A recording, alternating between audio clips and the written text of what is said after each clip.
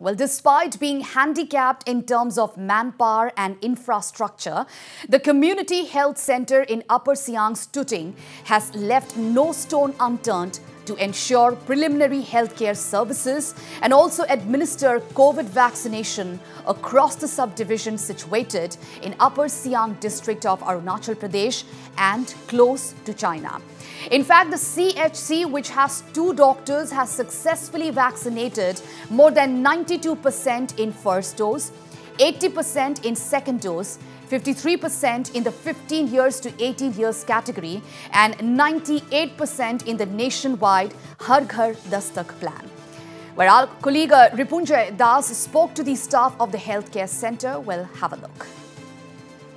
As Team Northeast Live has been reporting on various issues concerning Tuting subdivision in Upper Siang district of Arunachal Pradesh, we are here at the Community Health Center of Tuting and would like to know and show our viewers that despite various odds like shortage in manpower, in terms of infrastructure, lacking in power supply, the staff here led by Dr. Mize, how they are serving the people, roughly around 8 to 10,000 people of the entire subdivision of this bordering subdivision. In fact, since it borders China.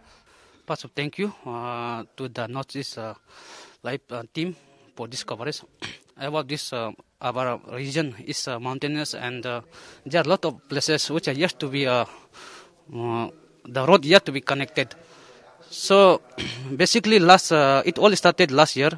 We, along with my team, the most challenge we faced is that, especially when we went to that Singa, the village Singa, which is approximately 70 to 80 kilometers from here.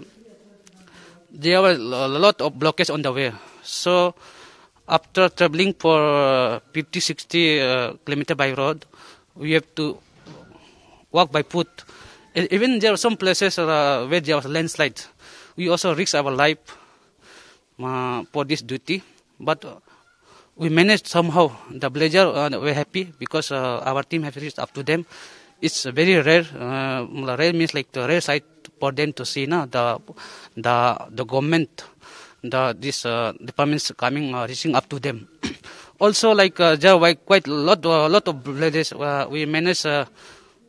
Because of my dedicated staff, they were tired, but we managed somehow. So the challenges, there are many. There is, since you have seen, there's low voltage. There's electricity problem is there. So, but we try to manage with whatever we can, and whatever resources we have, and the services we provide is 24/7 emergency whenever any patients came, and then we have delivery facilities out here. Then we have started carrying out basic tests like LFT, liver function test, kidney function test. Then for malaria, typhoid fever, all these simple basic tests we have started. And vaccination is going on regarding COVID vaccination also. I'd like to highlight a bit because our targeted population was around 4,627 according to the household survey, and we have crossed that one. Our first dose coverage stands at 108%. It's because of the frontline workers, IDBPs, and there's many migrant laborers. Then we have second dose percentage is around 92. 15 to 17 years, Covaxin was started.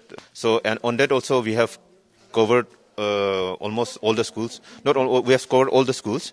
We have given vaccination to all the schools. So that's very encouraging and interesting news, isn't it? Because if you go about the geographical locale of this entire subdivision, it's quite hard and harsh mountains and places which are totally inaccessible by road.